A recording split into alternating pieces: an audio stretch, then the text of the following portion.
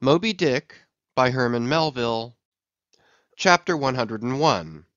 The Decanter. Ere the English ship fades from sight, be it set down here, that she hailed from London, and was named after the late Samuel Enderby, merchant of that city, the original of the famous whaling house of Enderby and Sons; a house which, in my poor whaleman's opinion, comes not far behind the united royal houses of the Tudors and Bourbons in point of real historical interest. How long prior to the year of our Lord 1775 this great whaling house was in existence, my numerous fish documents do not make plain; but in that year, 1775, it fitted out the first English ships that ever regularly hunted the sperm whale; though for some score of years previous, ever since 1726, our valiant Coffins and Maceys of Nantucket and the Vineyard had in large fleets pursued that leviathan; but only in the North and South Atlantic, not elsewhere. Be it distinctly recorded here, that the Nantucketers were the first among mankind to harpoon with civilized steel the great sperm whale, and that for a half century they were the only people of the whole globe who so harpooned him. In 1778 a fine ship, the Amelia, fitted out for the express purpose and at the sole charge of the vigorous Enderbys, boldly rounded Cape Horn, and was the first among the nations to lower a whale boat of any sort in the great South Sea. The voyage was a skilful and lucky one; and returning to her berth with her hold full of the precious sperm, the Amelia's example was soon followed by other ships, English and American; and thus the vast sperm whale grounds of the Pacific were thrown open. But not content with this good deed, the indefatigable house again bestirred itself. Samuel and all his sons (how many their mother only knows), and under their immediate auspices, and partly, I think, at their expense, the British government was induced to send the sloop of war Rattler on a whaling voyage of discovery into the South Seas. Commanded by a naval post captain, the Rattler made a rattling voyage of it, and did some service; how much does not appear. But this is not all. In 1819 the same house fitted out a discovery whale ship of their own, to go on a tasting cruise to the remote waters of Japan. That ship, well called the Siren, made a noble experimental cruise; and it was thus that the great Japanese whaling ground first became generally known. The Siren in this famous voyage was commanded by a Captain Coffin, a Nantucketer. All honor to the Enderbys, therefore, whose house, I think, exists to the present day; though doubtless the original Samuel must long ago have slipped his cable for the great South Sea of the other world.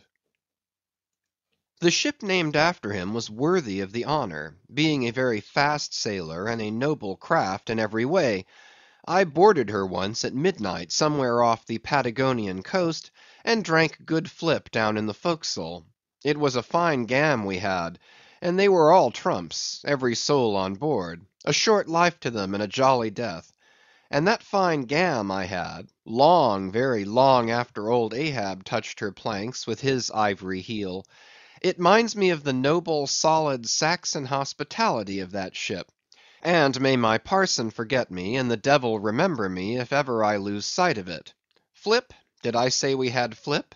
Yes, and we flipped it at the rate of 10 gallons the hour; and when the squall came, for it's squally off there by Patagonia, and all hands, visitors and all, were called to reef topsails, we were so top heavy that we had to swing each other aloft in bowlines; and we ignorantly furled the skirts of our jackets into the sails, so that we hung there, reefed fast, in the howling gale; a warning example to all drunken tars.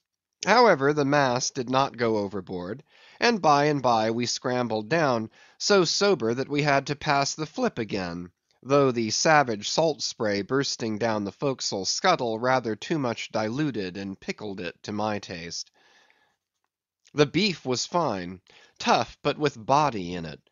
They said it was bull beef; others that it was dromedary beef; but I do not know for certain how that was. They had dumplings too, small but substantial, symmetrically globular, and indestructible dumplings.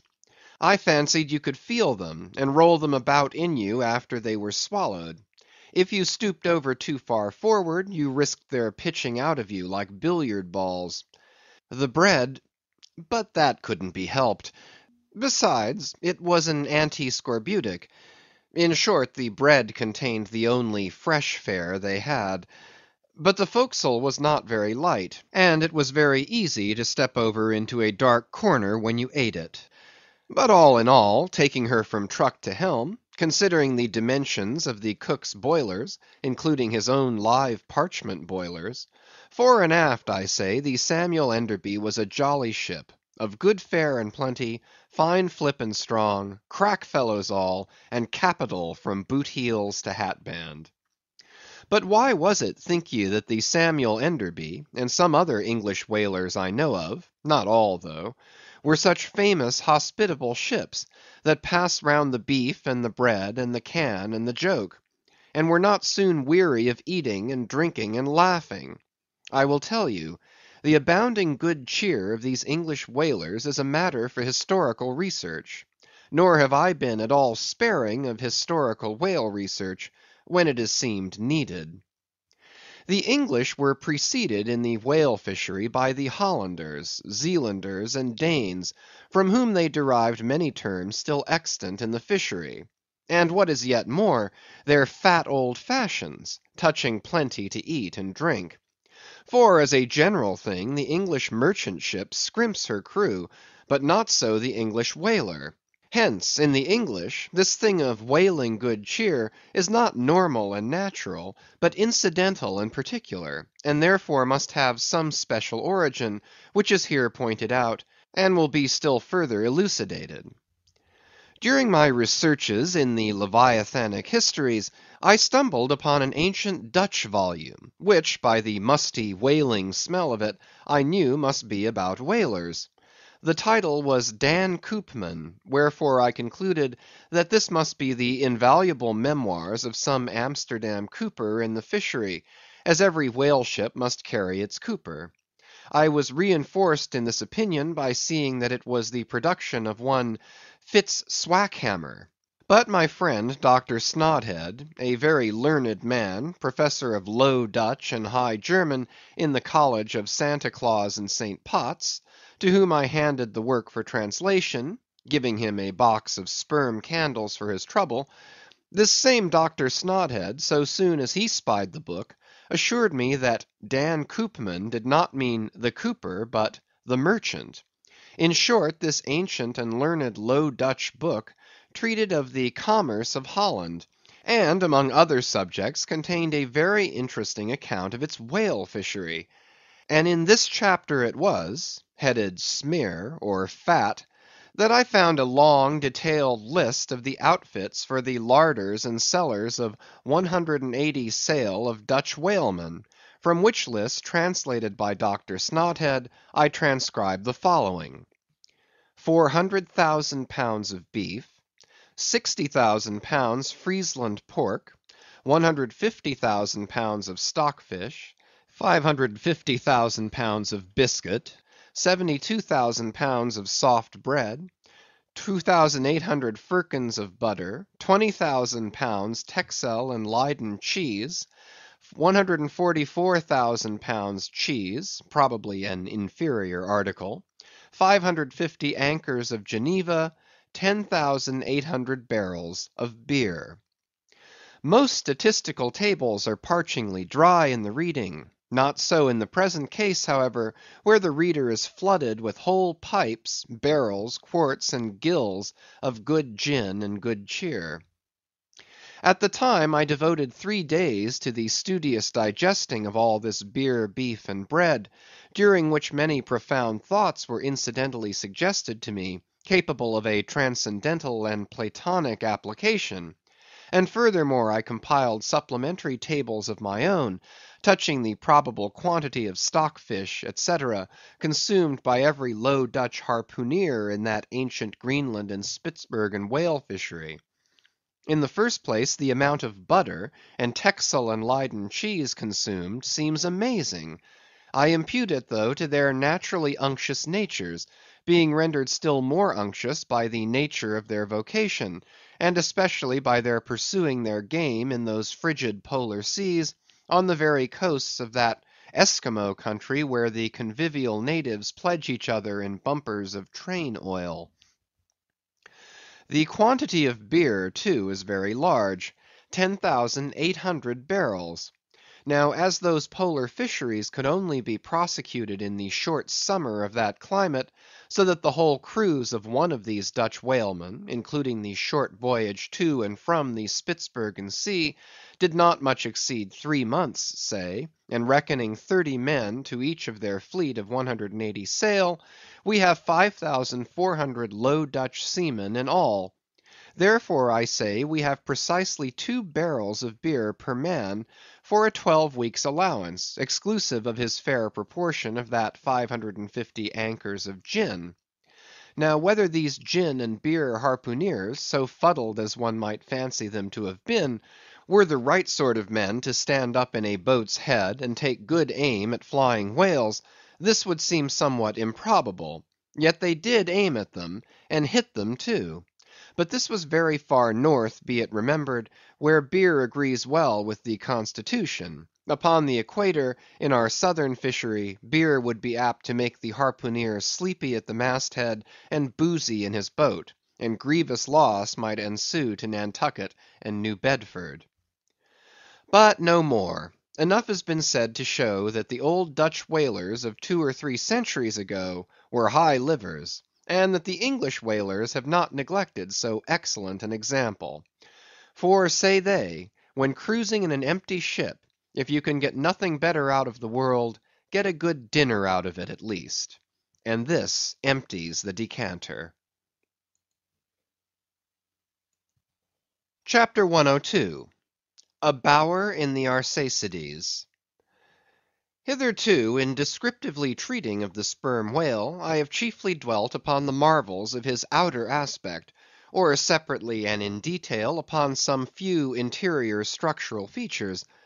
But to a large and thorough sweeping comprehension of him, it behooves me now to unbutton him still further, and untagging the points of his hose, unbuckling his garters, and casting loose the hooks and eyes of the joints of his innermost bones, set him before you in his ultimatum, that is to say, in his unconditional skeleton.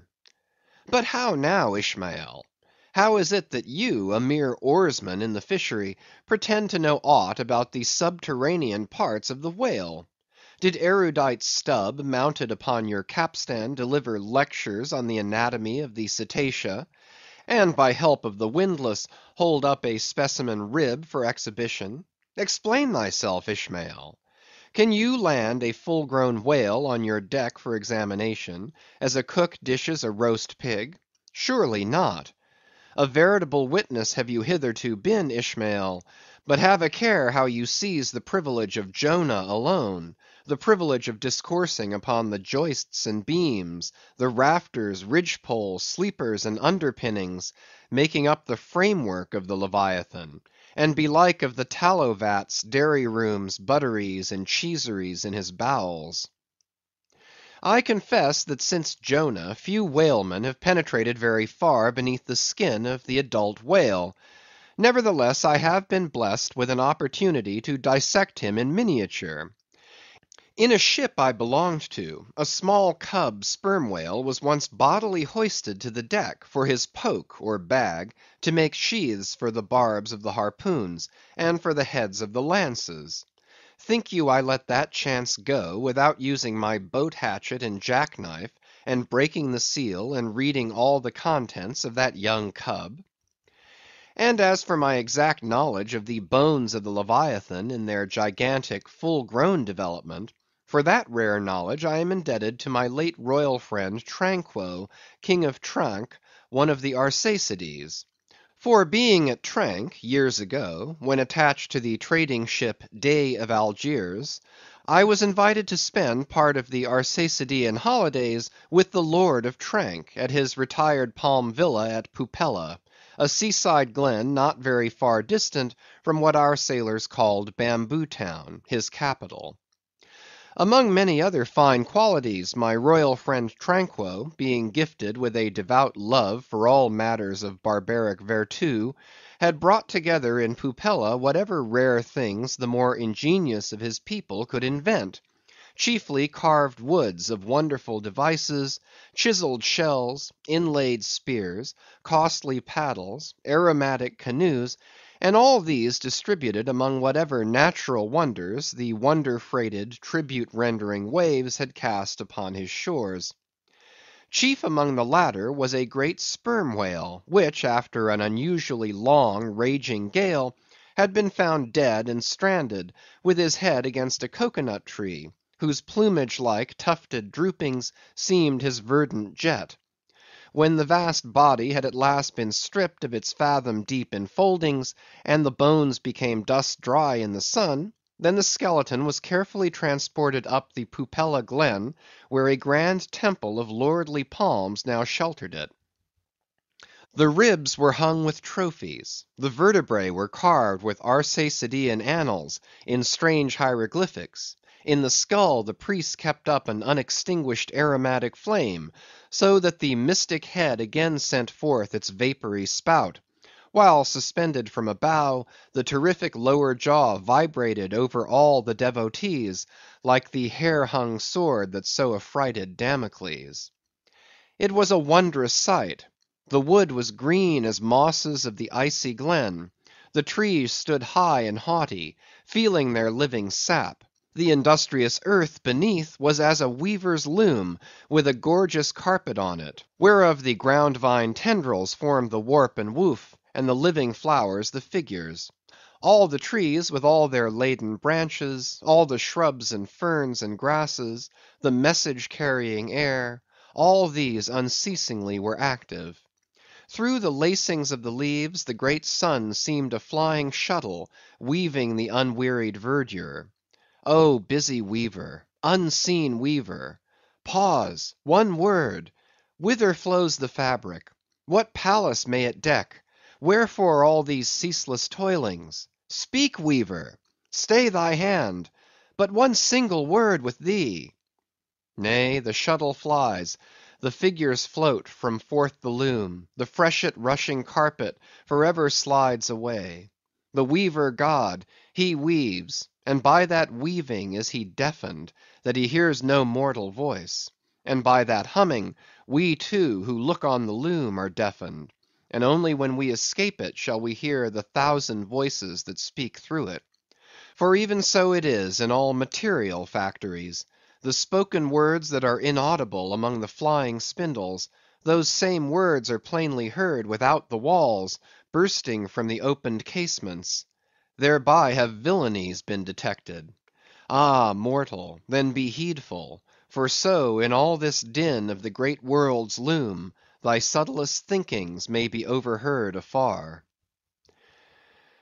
Now, amid the green, life‐restless loom of that Arsacidean wood, the great, white, worshipped skeleton lay lounging, a gigantic idler.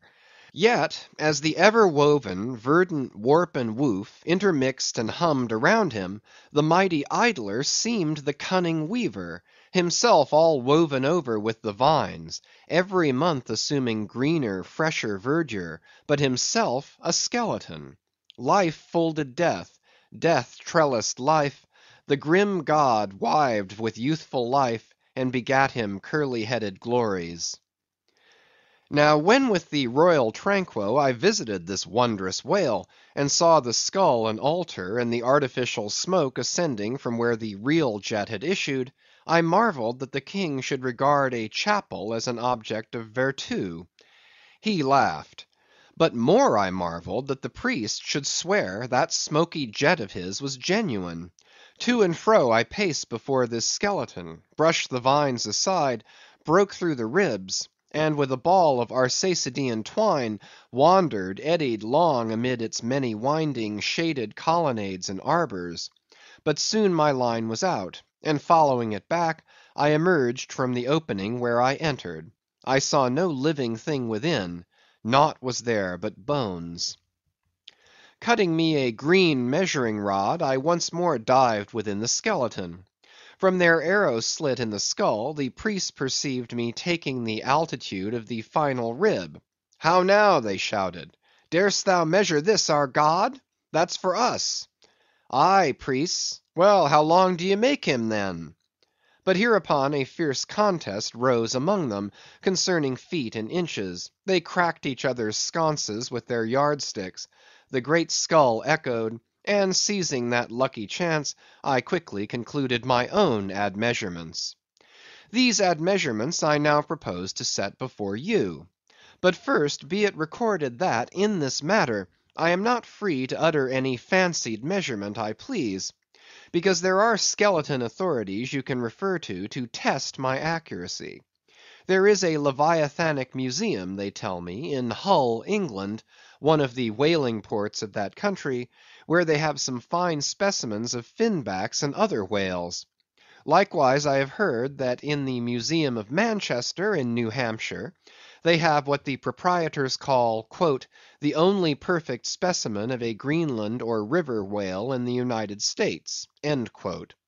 Moreover, at a place in Yorkshire, England, Burton Constable by name, a certain Sir Clifford Constable has in his possession the skeleton of a sperm whale, but of moderate size, by no means of the full-grown magnitude of my friend King Tranquo's. In both cases the stranded whales to which these two skeletons belonged were originally claimed by their proprietors upon similar grounds. King Tranquo seizing his because he wanted it, and Sir Clifford because he was lord of the seigneuries in those parts. Sir Clifford's whale has been articulated throughout, so that like a great chest of drawers, you can open and shut him in all of his bony cavities, spread out his ribs like a gigantic fan, and swing all day upon his lower jaw. Locks are to be put upon some of his trap doors and shutters, and a footman will show round future visitors with a bunch of keys at his side. Sir Clifford thinks of charging twopence for a peep at the whispering gallery in the spinal column, threepence to hear the echo of the hollow of his cerebellum, and sixpence for the unrivalled view from his forehead. The skeleton dimensions I shall now proceed to set down are copied verbatim from my right arm, where I had them tattooed, as in my wild wanderings at that period there was no other secure way of preserving such valuable statistics. But as I was crowded for space, and wished the other parts of my body to remain a blank page for a poem I was then composing, at least what untattooed parts might remain, I did not trouble myself with the odd inches, nor indeed should inches at all enter into a congenial admeasurement of the whale. Chapter 103. Measurement of the Whale's Skeleton. In the first place, I wish to lay before you a particular plain statement touching the living bulk of this Leviathan, whose skeleton we are briefly to exhibit. Such a statement may prove useful here. According to a careful calculation I have made, and which I partly base upon Captain Scoresby's estimate of 70 tons for the largest size Greenland whale of 60 feet in length, according to my careful calculation, I say, a sperm whale of the largest magnitude, between 85 and 90 feet in length, and something less than 40 feet in its fullest circumference, such a whale will weigh at least 90 tons, so that reckoning 13 men to a ton, he would considerably outweigh the combined population of a whole village of 1,100 inhabitants. Think you not, then, that brains like yoked cattle should be put to this Leviathan, to make him at all budge to any landsman's imagination? Having already in various ways put before you his skull, spout hole, jaw, teeth, tail, forehead, fins, and divers other parts, I shall now simply point out what is most interesting in the general bulk of his unobstructed bones. But as the colossal skull embraces so very large a proportion of the entire extent of the skeleton, as it is by far the most complicated part, and as nothing is to be repeated concerning it in this chapter, you must not fail to carry it in your mind, or under your arm, as we proceed, otherwise you will not gain a complete notion of the general structure we are about to view. In length, the sperm whale's skeleton at Trank measured 72 feet, so that when fully invested and extended in life, he must have been 90 feet long; for in the whale the skeleton loses about 1/5 in length compared with the living body. Of this 72 feet, his skull and jaw comprised some 20 feet, leaving some 50 feet of plain backbone. Attached to this backbone, for something less than a third of its length, was the mighty circular basket of ribs which once enclosed his vitals. To me this vast ivory-ribbed chest, with the long unrelieved spine extending far away from it in a straight line, not a little resembled the hull of a great ship new laid upon the stocks, when only some 20 of her naked bow ribs are inserted, and the keel is otherwise, for the time, but a long disconnected timber. The ribs were 10 on a side. The first, to begin from the neck, was nearly 6 feet long; the second, third, and fourth were each successively longer, till you came to the climax of the fifth, or one of the middle ribs, which measured 8 feet and some inches. From that part the remaining ribs diminished, till the 10th and last only spanned 5 feet and some inches. In general thickness they all bore a seemly correspondence to their length. The middle ribs were the most arched. In some of the Arsacides they are used for beams, whereon to lay footpath bridges over small streams. In considering these ribs, I could not but be struck anew with the circumstance, so variously repeated in this book, that the skeleton of the whale is by no means the mould of his invested form. The largest of the Trank ribs, one of the middle ones, occupied that part of the fish which, in life, is greatest in depth. Now the greatest depth of the invested body of this particular whale must have been at least 16 feet, whereas the corresponding rib measured but little more than 8 feet; so that this rib only conveyed half of the true notion of the living magnitude of that part.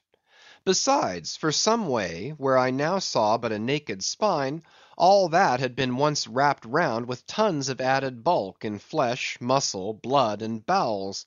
Still more, for the ample fins, I here saw but a few disordered joints, and in place of the weighty and majestic, but boneless flukes, an utter blank. How vain and foolish, then, thought I, for timid untravelled man to try to comprehend aright this wondrous whale by merely poring over his dead, attenuated skeleton, stretched in this peaceful wood. No; only in the heart of quickest perils, only when within the eddyings of his angry flukes, only on the profound unbounded sea, can the fully invested whale be truly and livingly found out. But the spine; for that, the best way we can consider it is, with a crane to pile its bones high up on end. No speedy enterprise; but now it's done, it looks much like Pompey's Pillar. There are 40 and odd vertebrae in all, which in the skeleton are not locked together. They mostly lie like the great knobbed blocks on a Gothic spire, forming solid courses of heavy masonry. The largest, a middle one, is in width something less than 3 feet, and in depth more than 4.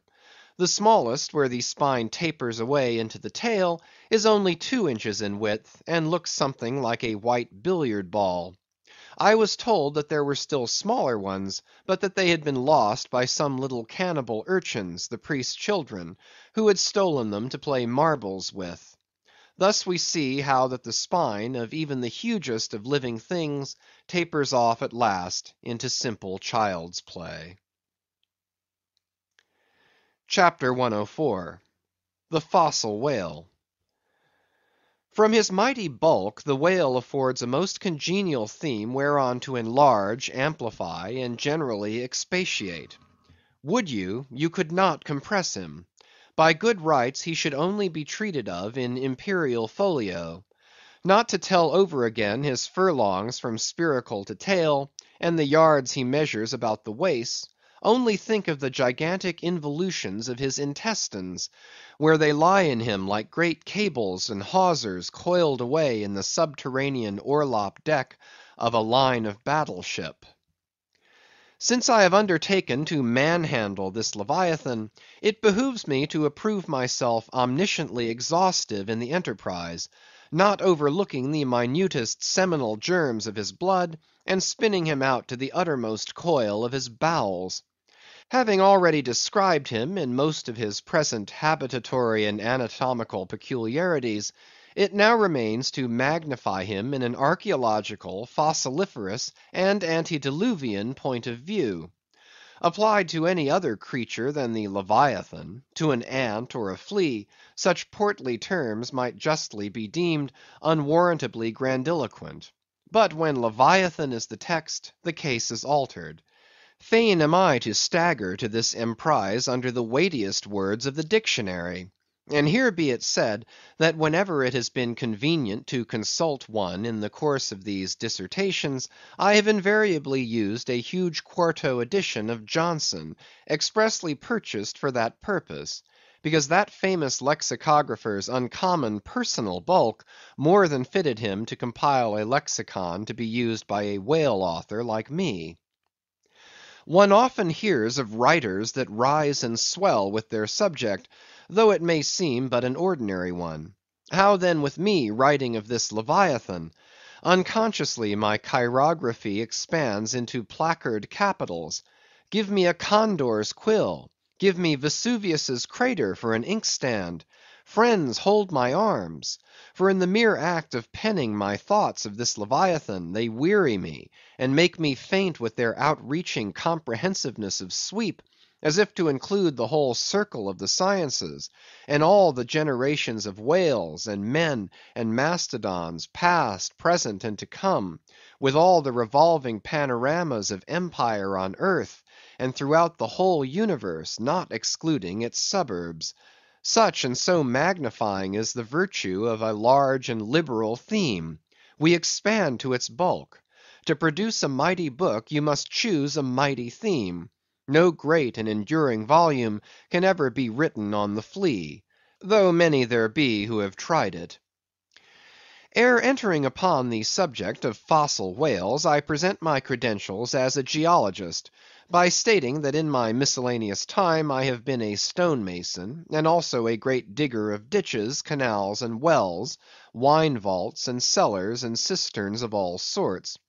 Likewise, by way of preliminary, I desire to remind the reader, that while in the earlier geological strata there are found fossils of monsters now almost completely extinct, the subsequent relics discovered in what are called the tertiary formations seem the connecting, or at any rate intercepted links, between the ante-chronicle creatures and those whose remote posterity are said to have entered the ark.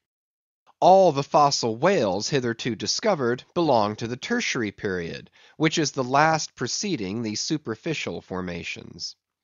And though none of them precisely answer to any known species of the present time, they are yet sufficiently akin to them in general respects to justify their taking rank as cetacean fossils.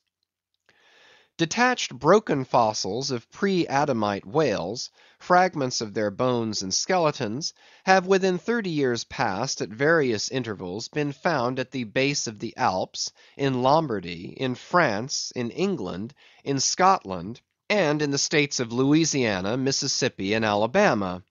Among the more curious of such remains is part of a skull, which in the year 1779 was disinterred in the Rue Dauphine in Paris, a short street opening almost directly upon the palace of the Tuileries, and bones disinterred in excavating the great docks of Antwerp in Napoleon's time. Cuvier pronounced these fragments to have belonged to some utterly unknown leviathanic species. But by far the most wonderful of all cetacean relics was the almost complete vast skeleton of an extinct monster, found in the year 1842 on the plantation of Judge Creagh in Alabama. The awe-stricken, credulous slaves in the vicinity took it for the bones of one of the fallen angels. The Alabama doctors declared it a huge reptile, and bestowed upon it the name of Basilosaurus. But some specimen bones of it being taken across the sea to Owen, the English anatomist, it turned out that this alleged reptile was a whale, though of a departed species. A significant illustration of the fact, again and again repeated in this book, that the skeleton of the whale furnishes but little clue to the shape of his fully invested body. So Owen rechristened the monster Zeuglodon, and in his paper read before the London Geological Society, pronounced it in substance one of the most extraordinary creatures which the mutations of the globe have blotted out of existence. When I stand among these mighty Leviathan skeletons, skulls, tusks, jaws, ribs, and vertebrae, all characterized by partial resemblances to the existing breeds of sea monsters, but at the same time bearing, on the other hand, similar affinities to the annihilated anti-chronicle Leviathans, their incalculable seniors, I am, by a flood, borne back to that wondrous period, ere time itself can be said to have begun; for time began with man.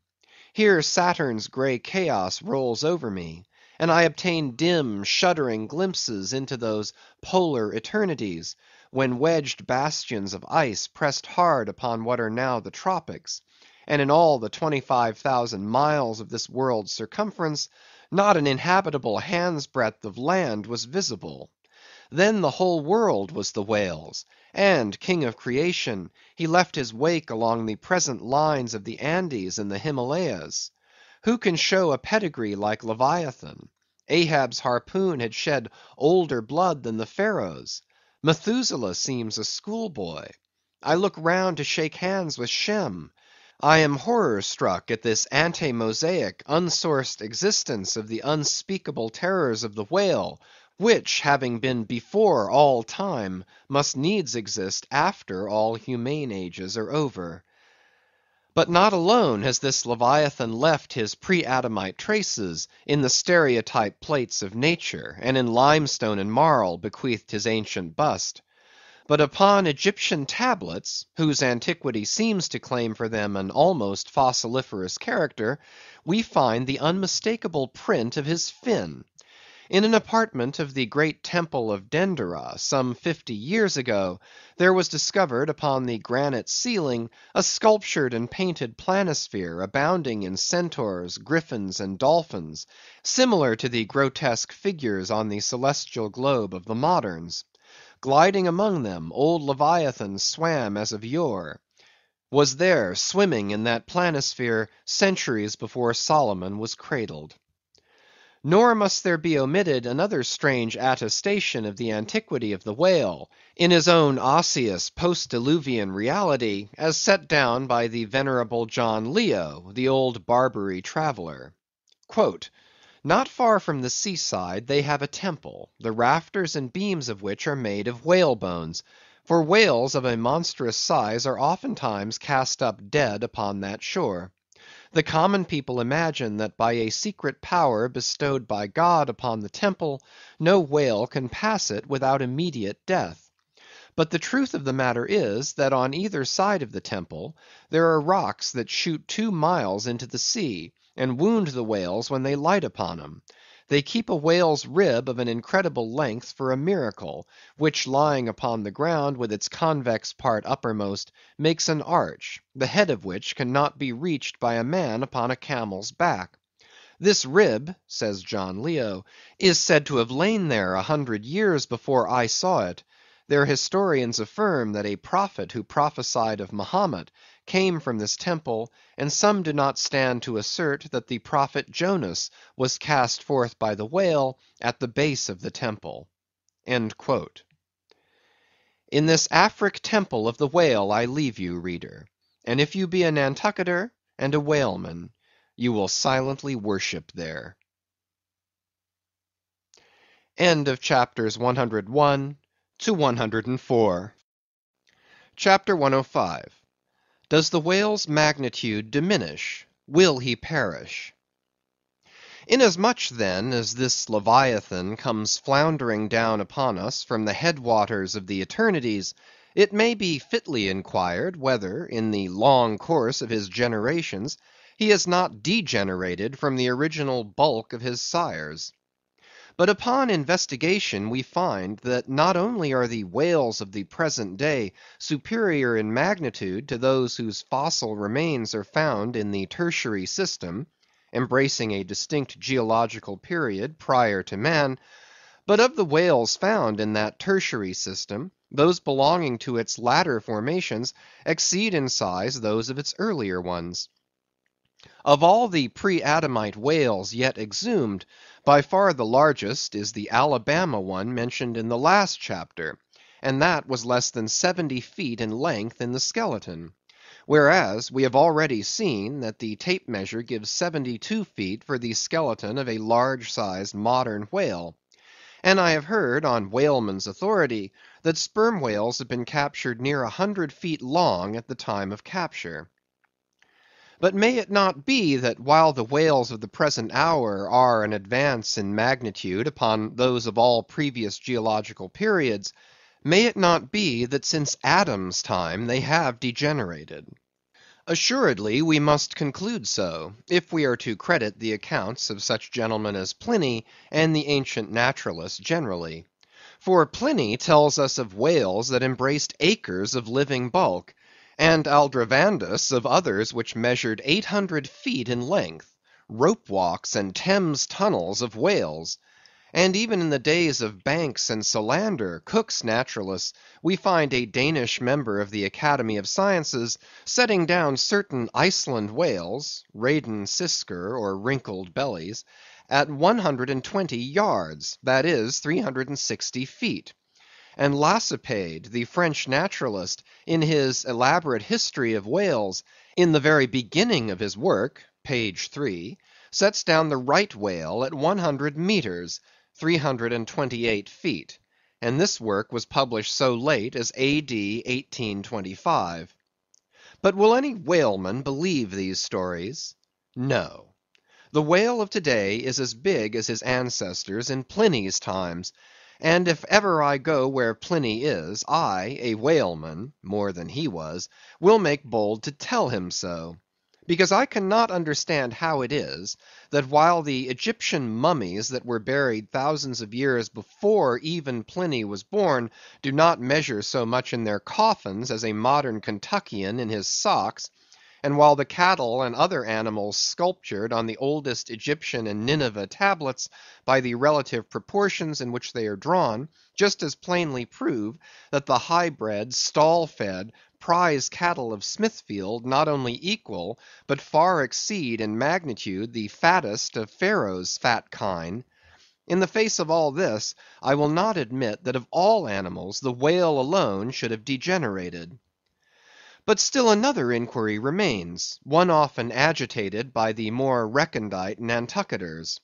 Whether owing to the almost omniscient lookouts at the mastheads of the whale ships, now penetrating even through Behring Straits and into the remotest secret drawers and lockers of the world, and the 1,000 harpoons and lances darted along all continental coasts, the moot point is, whether Leviathan can long endure so wide a chase, and so remorseless a havoc; whether he must not at last be exterminated from the waters, and the last whale, like the last man, smoke his last pipe, and then himself evaporate in the final puff. Comparing the humped herds of whales with the humped herds of buffalo, which not 40 years ago overspread by tens of thousands the prairies of Illinois and Missouri, and shook their iron manes, and scowled with their thunder-clotted brows upon the sites of populous river capitals, where now the polite broker sells you land at $1 an inch; in such a comparison an irresistible argument would seem furnished to show that the hunted whale cannot now escape speedy extinction. But you must look at this matter in every light. Though so short a period ago, not a good lifetime, the census of the buffalo in Illinois exceeded the census of men now in London, And though at the present day not one horn or hoof of them remains in all that region, and though the cause of this wondrous extermination was the spear of man, yet the far different nature of the whale hunt peremptorily forbids so inglorious an end to the Leviathan. 40 men in one ship hunting the sperm whales for 48 months think that they have done extremely well, and thank God if at last they carry home the oil of 40 fish. Whereas in the days of the old Canadian and Indian hunters and trappers of the West, when the far West, in whose sunsets suns still rise, was a wilderness and a virgin, the same number of moccasined men for the same number of months, mounted on horse instead of sailing in ships, would have slain not 40 but 40,000 and more buffaloes, a fact that, if need were, could be statistically stated. Nor, considered aright, does it seem any argument in favor of the gradual extinction of the sperm whale, for example, that in former years, the latter part of the last century, say, these leviathans in small pods were encountered much oftener than at present, and in consequence the voyages were not so prolonged, and were also much more remunerative. Because, as has been elsewhere noticed, those whales, influenced by some views to safety, now swim the seas in immense caravans, so that to a large degree the scattered solitaries, yolks, and pods, and schools of other days are now aggregated into vast, but widely separated, unfrequent armies. That is all. And equally fallacious seems the conceit, that because the so-called whalebone whales no longer haunt many grounds in former years abounding with them, hence that species also is declining. For they are only being driven from promontory to cape, and if one coast is no longer enlivened with their jets, then be sure some other and remoter strand has been very recently startled by the unfamiliar spectacle. Furthermore, concerning these last mentioned leviathans, they have two firm fortresses, which in all human probability will forever remain impregnable. And as upon the invasion of their valleys the frosty Swiss have retreated to their mountains, so, hunted from the savannas and glades of the middle seas, the whalebone whales can at last resort to their polar citadels, and diving under the ultimate glassy barriers and walls there, come up among icy fields and floes, and in a charmed circle of everlasting December bid defiance to all pursuit from man. But as perhaps 50 of these whalebone whales are harpooned for one cachalot, some philosophers of the forecastle have concluded that this positive havoc has already very seriously diminished their battalions.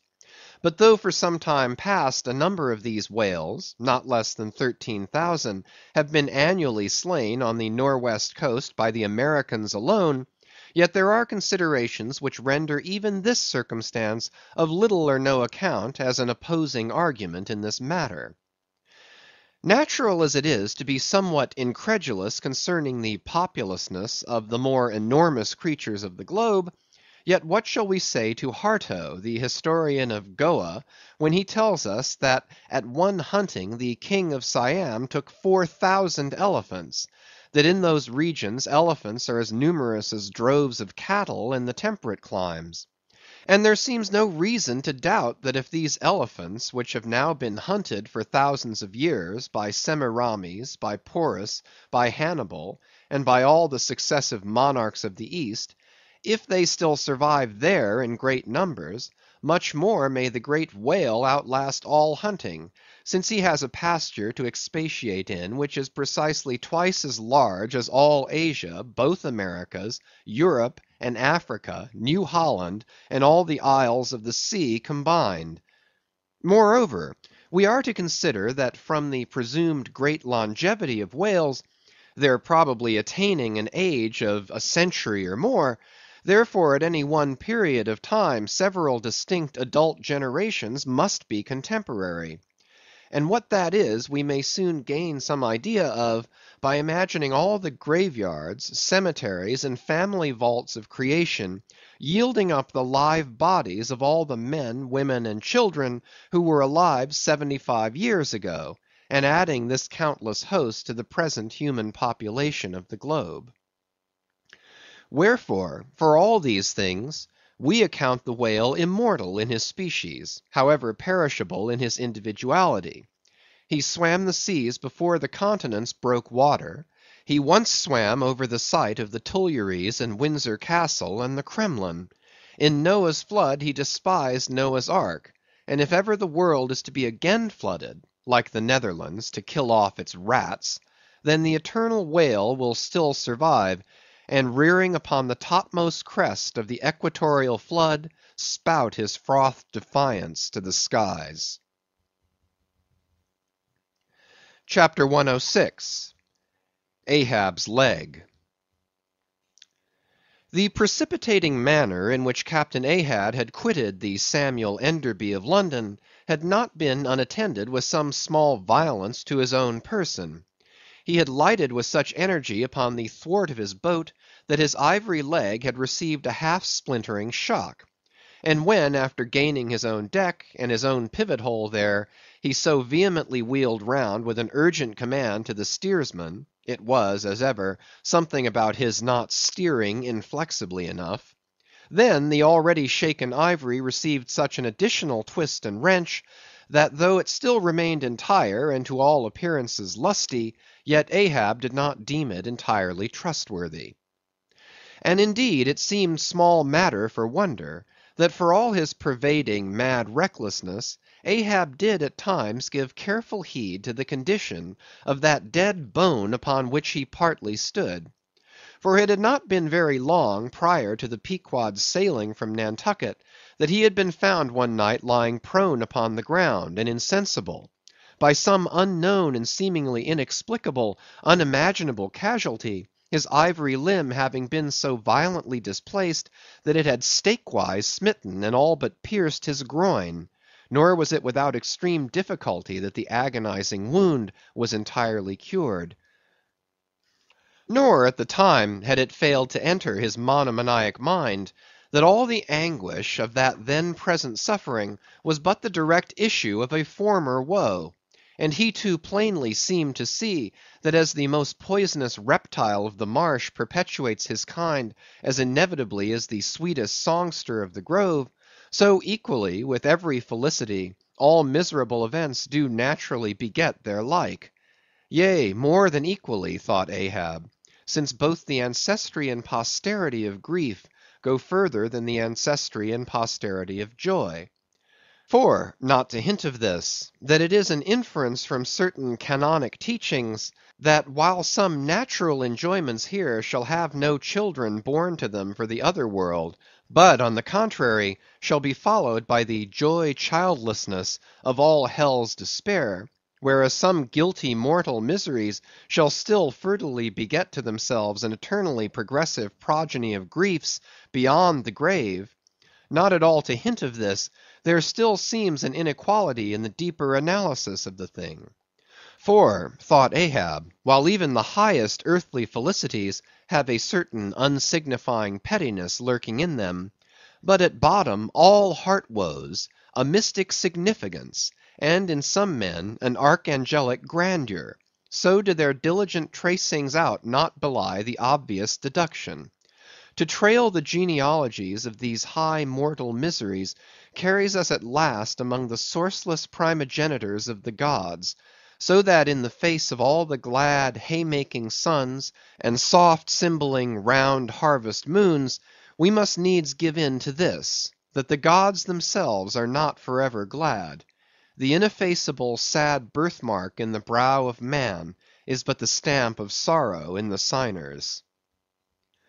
Unwittingly here a secret has been divulged, which perhaps might more properly, in set way, have been disclosed before. With many other particulars concerning Ahab, always had it remained a mystery to some, why it was that for a certain period, both before and after the sailing of the Pequod, he had hidden himself away with such grand Lama-like exclusiveness, and for that one interval sought speechless refuge, as it were, among the marble senate of the dead.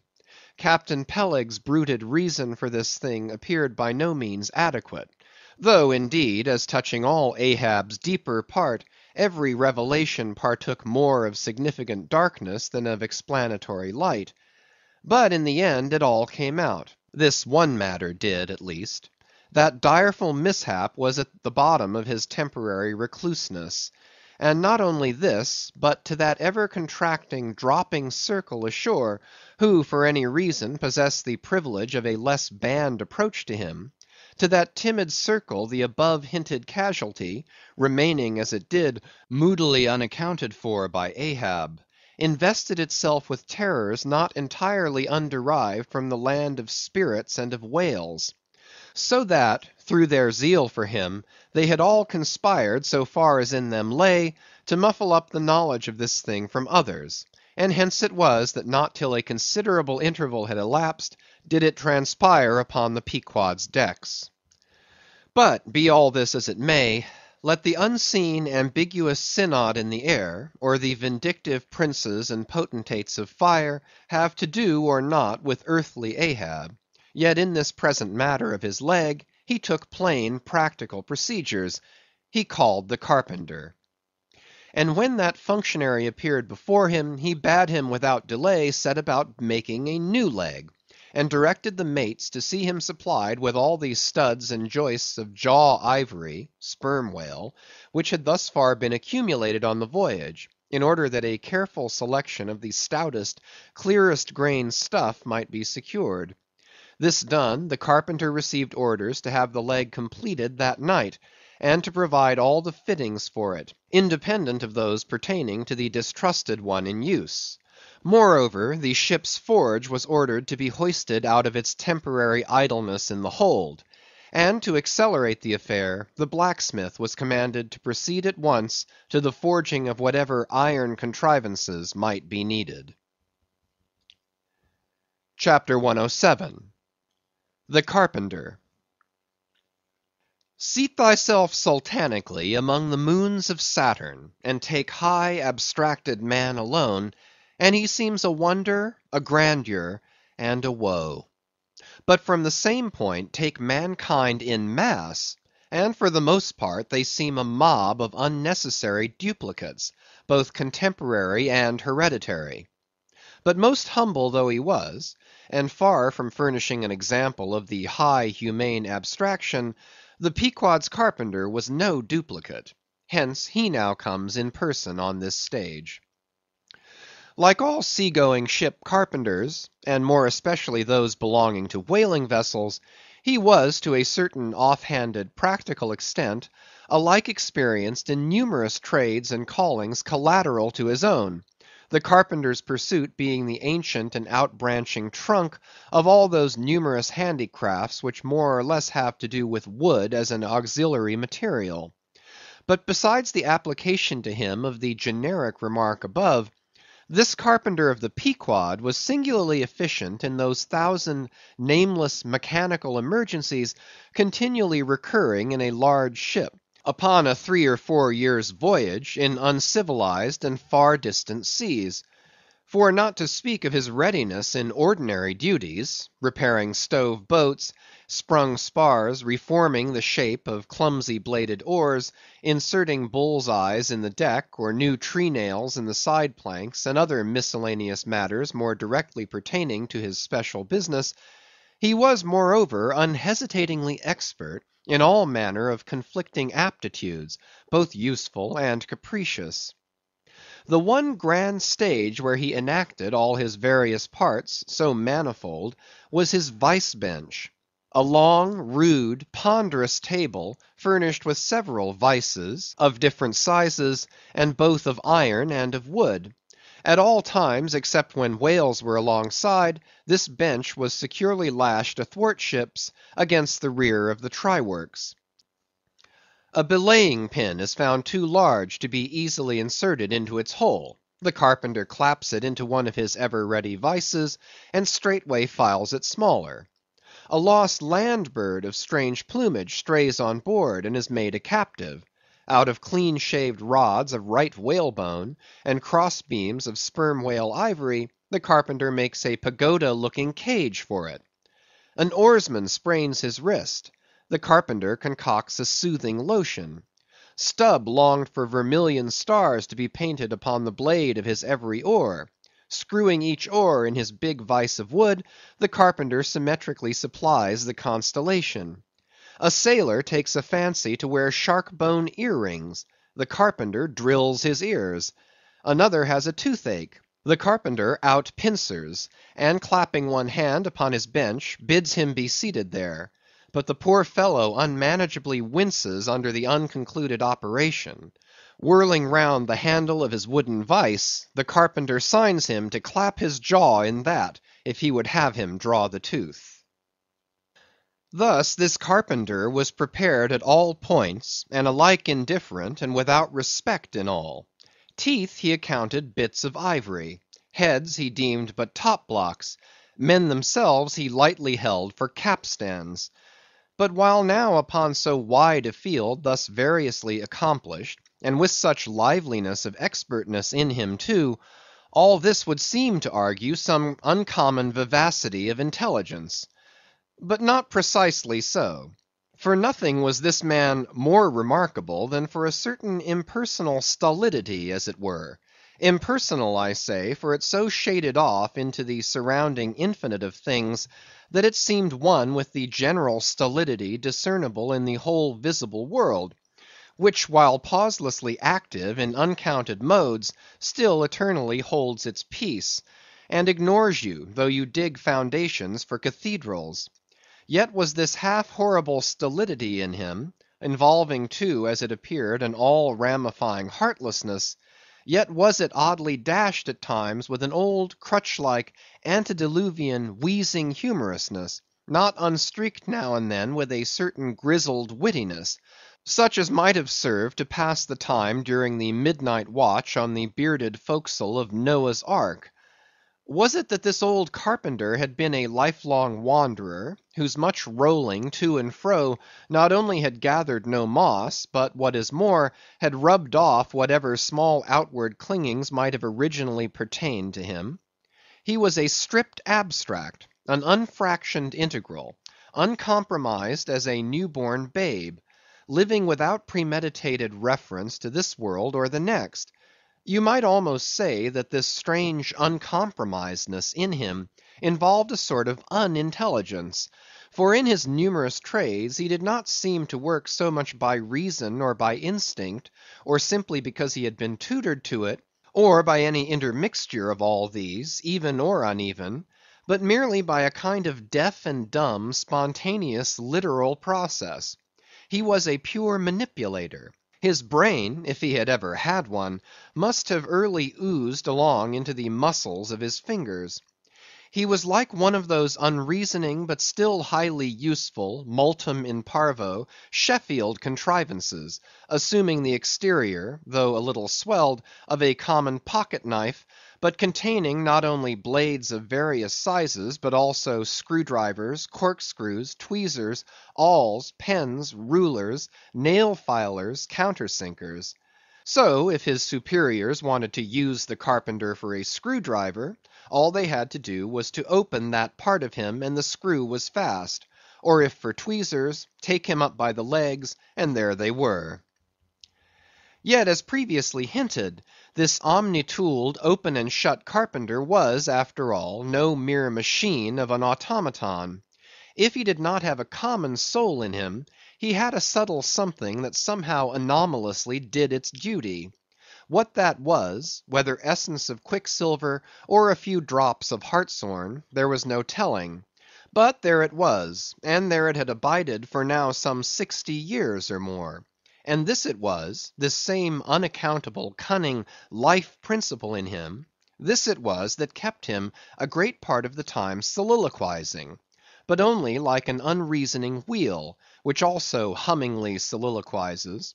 Or rather, his body was a sentry box, and this soliloquizer on guard there, and talking all the time to keep himself awake. CHAPTER 108. Ahab and the Carpenter. The deck. First night watch. Carpenter standing before his vice bench, and by the light of 2 lanterns busily filing the ivory joist for the leg, which joist is firmly fixed in the vise. Slabs of ivory, leather straps, pads, screws, and various tools of all sorts lying about the bench. Forward, the red flame of the forge is seen, where the blacksmith is at work. Drat the file, and drat the bone. That is hard which should be soft, and that is soft which should be hard. So we go, who file old jaws and shin bones. Let's try another. Aye, now this works better. Sneezes. Hallo, this bone dust is... Sneezes. Why, it's...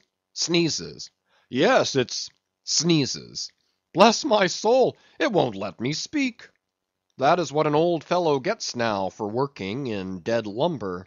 Saw a live tree, and you don't get this dust. Amputate a live bone, and you don't get it. Sneezes.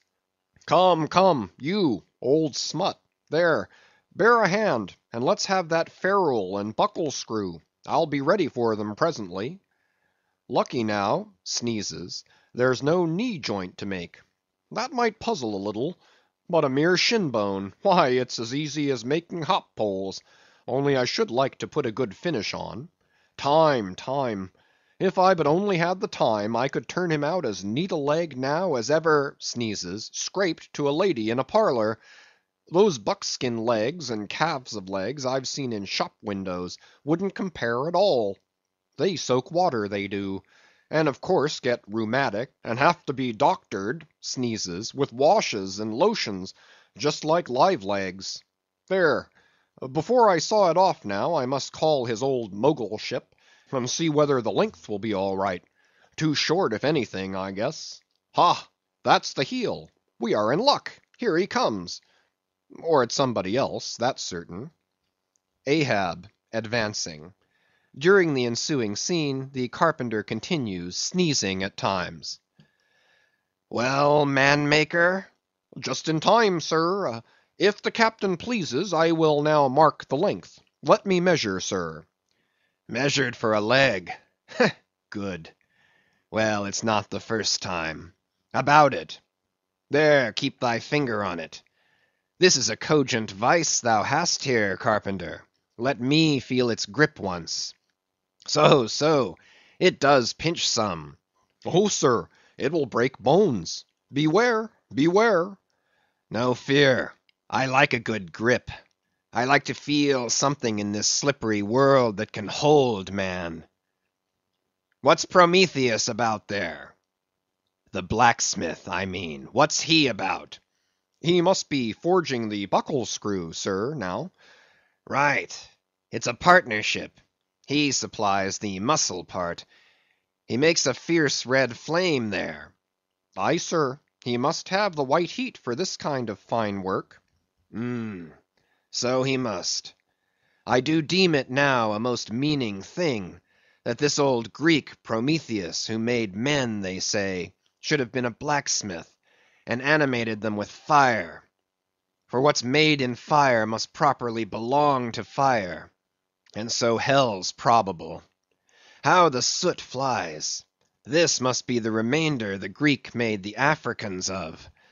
Carpenter, when he's through with that buckle, tell him to forge a pair of steel shoulder blades. There's a peddler aboard with a crushing pack. Sir? Hold.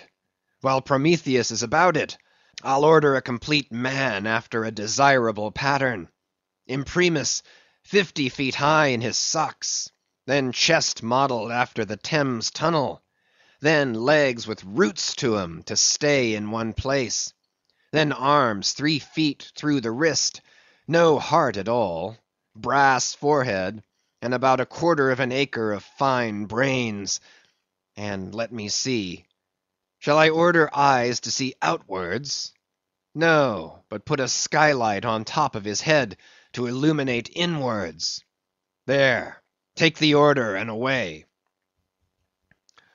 Now what's he speaking about, and who's he speaking to? I should like to know. Shall I keep standing here? Aside. 'Tis but indifferent architecture to make a blind dome. Here's one. No, no, no. I must have a lantern. Ho, ho. That's it, eh? Here are two, sir. One will serve my turn. What art thou thrusting that thief-catcher into my face for, man?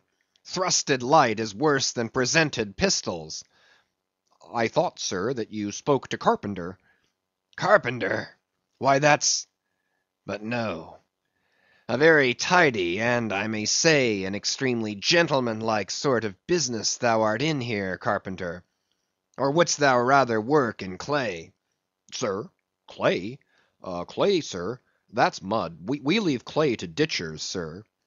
The fellow's impious. What art thou sneezing about? Bone is rather dusty, sir. Take the hint, then, and when thou art dead, never bury thyself under living people's noses. Sir? Oh, I guess so. Yes, dear. Look ye, Carpenter, I dare say thou callest thyself a right good, workmanlike workman, eh? Well, then, will it speak thoroughly well for thy work, if, when I come to mount this leg thou makest, I shall nevertheless feel another leg in the same identical place with it? That is, Carpenter, my old lost leg, the flesh and blood one, I mean. Canst thou not drive that old Adam away? Truly, sir, I begin to understand somewhat now. Yes, I have heard something curious on that score, sir. How a dismasted man never entirely loses the feeling of his old spar, but it will be still pricking him at times. May I humbly ask if it really be so, sir? It is, man. Look, put thy live leg here in the place where mine once was. So, now, here is only one distinct leg to the eye, yet two to the soul. Where thou feelest tingling life, there, exactly there, there to a hair, do I. Is it a riddle? I should humbly call it a poser, sir. Hiss, then. How dost thou know that some entire, living, thinking thing may not be invisibly and uninterpenetratingly standing precisely where thou now standest? Aye, and standing there in thy spite. In thy most solitary hours, then, dost thou not fear eavesdroppers? Hold! Don't speak. And if I still feel the smart of my crushed leg, though it be now so long dissolved, then why mayest not thou, Carpenter, feel the fiery pains of hell forever, and without a body? Ha? Good Lord! Truly, sir, if it comes to that, I must calculate over again. I think I didn't carry a small figure, sir. Look ye, pudding head should never grant premises. How long before the leg is done? Perhaps an hour, sir. Bungle away at it, then, and bring it to me. Turns to go. Oh, life! Here I am, proud as a Greek god, and yet standing deader to this blockhead for a bone to stand on. Cursed be that mortal inter-indebtedness, which will not do away with ledgers. I would be free as air, and I'm down in the whole world's books. I am so rich I could have given bid for bid with the wealthiest Praetorians at the auction of the Roman Empire, which was the world's, and yet I owe for the flesh in the tongue I brag with. By heavens, I'll get a crucible, and into it, and dissolve myself down to one small compendious vertebra. So. Carpenter, resuming his work. Well, well, well. Stubb knows him best of all, and Stubb always says he's queer. Says nothing but that one sufficient little word. Queer. He's queer, says Stubb. He's queer, queer, queer, and keeps dinning it into Mr. Starbuck all the time. Queer, sir, queer, queer, very queer. And here's his leg. Yes, now that I think of it, here's his bedfellow. He has a stick of whale's jawbone for a wife, and this is his leg. He'll stand on this. What was that now about one leg standing in three places, and all the three places standing in one hell? How was that? Oh, I don't wonder he looked so scornful at me. I'm a sort of strange-thoughted sometimes, they say, but that's only haphazard like. Then a short little old body like me should never undertake to wade out into deep waters with tall heron-built captains. The water chucks you under the chin pretty quick, and there's a great cry for lifeboats. And here's the heron's leg, long and slim, sure enough. Now, for most folks, one pair of legs lasts a lifetime, and that must be because they use them mercifully, as a tender-hearted old lady uses her roly-poly old coach horses. But Ahab, oh, he's a hard driver. Look, driven one leg to death, and spavined the other for life, and now wears out bone legs by the cord. Hallo there, you smut! Bear a hand there with those screws, and let's finish it before the resurrection fellow comes a-calling with his horn for all legs, true or false, as brewery men go round collecting old beer barrels, to fill 'em up again. What a leg this is! It looks like a real live leg, filed down to nothing but the core. He'll be standing on this to-morrow. He'll be taking altitudes on it. Hallo! I almost forgot the little oval slate, smoothed ivory, where he figures up the latitude. So. Chisel, file, and sandpaper now. End of chapters 105 to 108. Chapter 109. Ahab and Starbuck in the cabin. According to usage, they were pumping the ship the next morning, and lo, no inconsiderable oil came up with the water. The casks below must have sprung a bad leak. Much concern was shown, and Starbuck went down into the cabin to report this unfavorable affair. Footnote: in sperm whalemen with any considerable quantity of oil on board, it is a regular semi-weekly duty to conduct a hose into the hold and drench the casks with sea water, which afterwards at varying intervals is removed by the ship's pumps. Hereby the casks are sought to be kept damply tight, while by the changed character of the withdrawn water the mariners readily detect any serious leakage in the precious cargo. End of footnote. Now, from the south and west, the Pequod was drawing nigh to Formosa and the Bashee Isles, between which lies one of the tropical outlets from the China waters into the Pacific. And so Starbuck found Ahab with a general chart of the Oriental archipelagos spread before him, and another separate one representing the long eastern coasts of the Japanese islands, Niphon, Matsmai, and Sikoke. With his snow-white new ivory leg braced against the screwed leg of his table, and with a long pruning hook of a jackknife in his hand, the wondrous old man, with his back to the gangway door, was wrinkling his brow and tracing his old courses again. "Who's there?" hearing the footstep at the door, but not turning round to it. "On deck! Begone!" "Captain Ahab mistakes. It is I. The oil in the hold is leaking, sir. We must up Burton's and break out." "Up Burton's and break out? Now that we are nearing Japan? Heave to here for a week to tinker a parcel of old hoops?" "Either do that, sir, or waste in one day more oil than we may make good in a year. What we come 20,000 miles to get is worth saving, sir." So it is, if we get it." "I was speaking of the oil in the hold, sir." "And I was not speaking or thinking of that at all. Begone! Let it leak. I'm all a leak myself. Aye, leaks in leaks. Not only full of leaky casks, but those leaky casks are in a leaky ship. And that's a far worse plight than the Pequod's, man. Yet I don't stop to plug my leak, for who can find it in the deep-loaded hull? Or how hope to plug it, even if found, in this life's howling gale?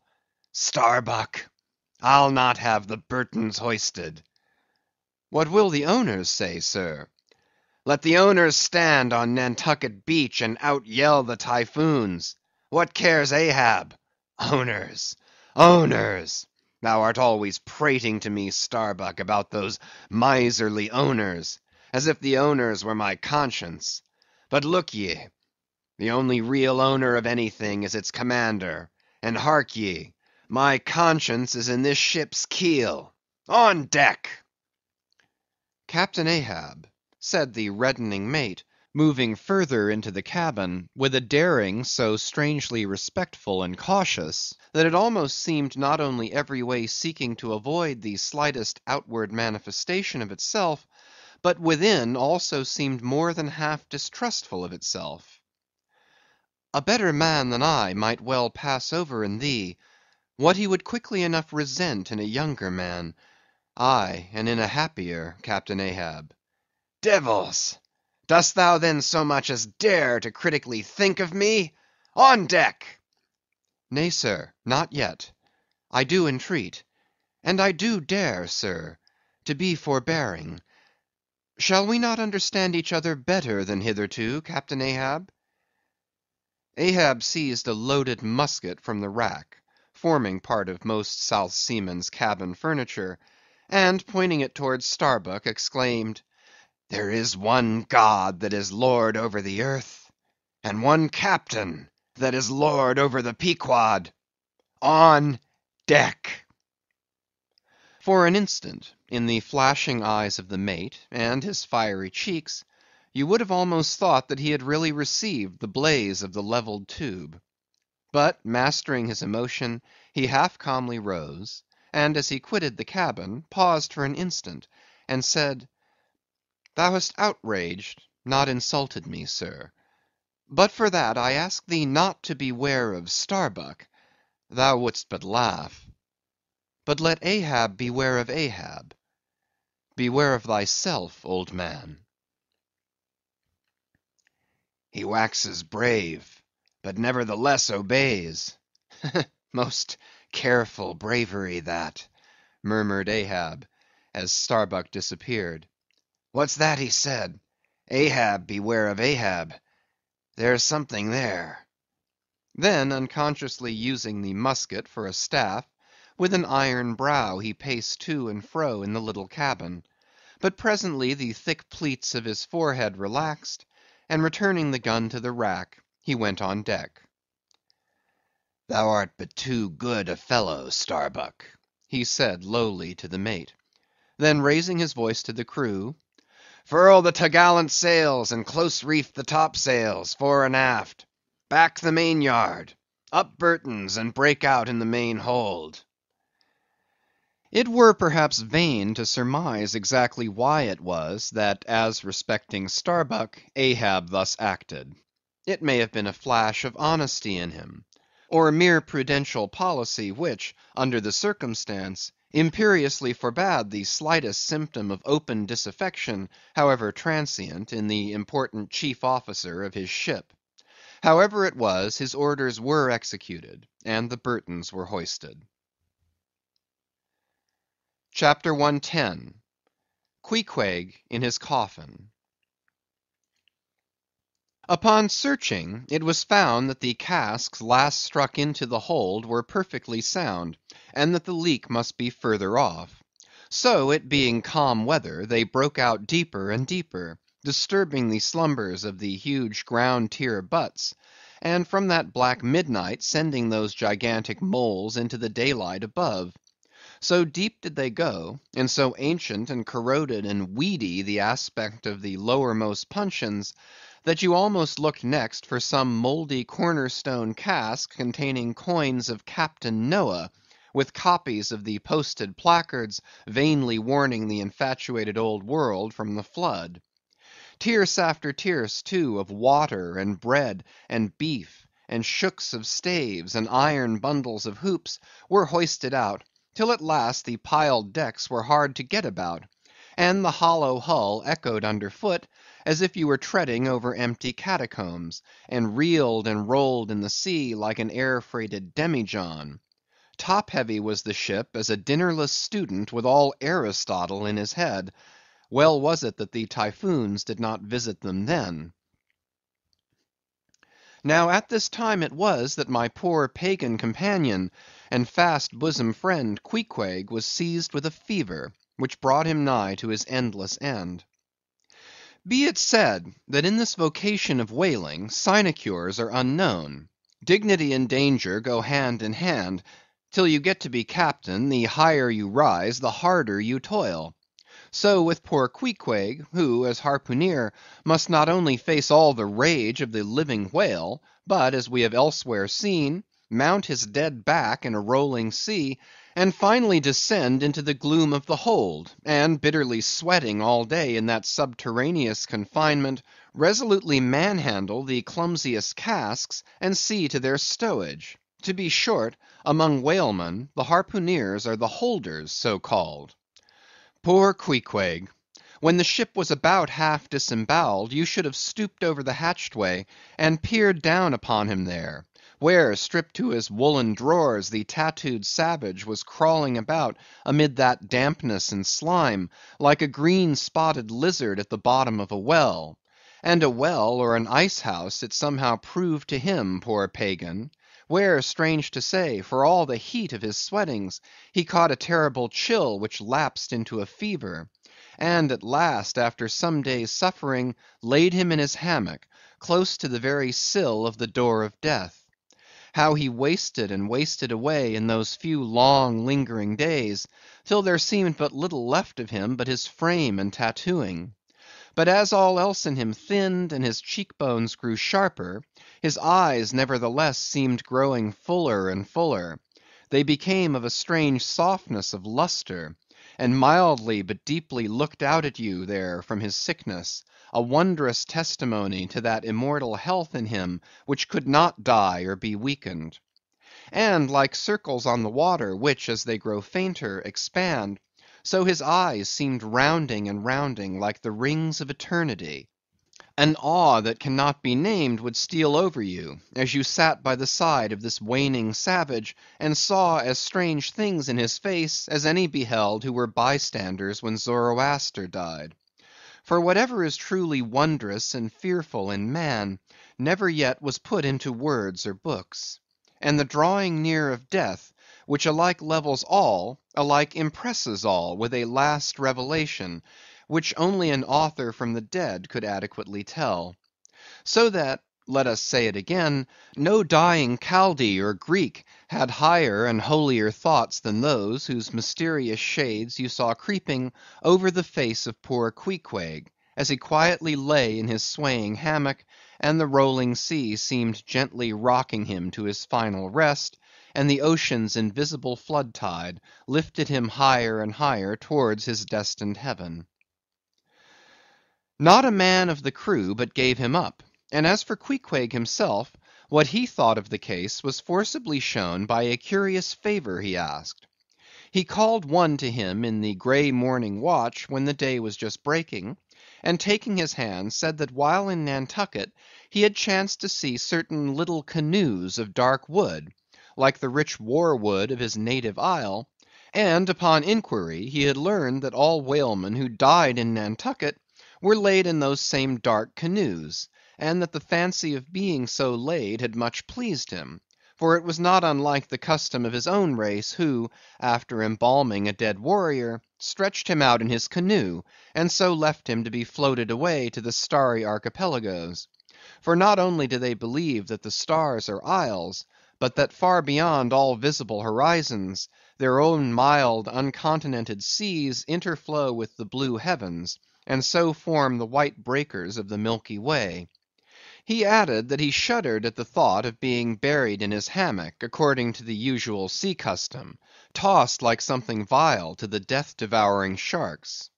No, he desired a canoe like those of Nantucket, all the more congenial to him, being a whaleman, that like a whaleboat these coffin canoes were without a keel, though that involved but uncertain steering and much leeway adown the dim ages. Now when this strange circumstance was made known aft, the carpenter was at once commanded to do Queequeg's bidding, whatever it might include. There was some heathenish, coffin‐coloured old lumber aboard, which upon a long previous voyage had been cut from the aboriginal groves of the Lackaday Islands, and from these dark planks the coffin was recommended to be made.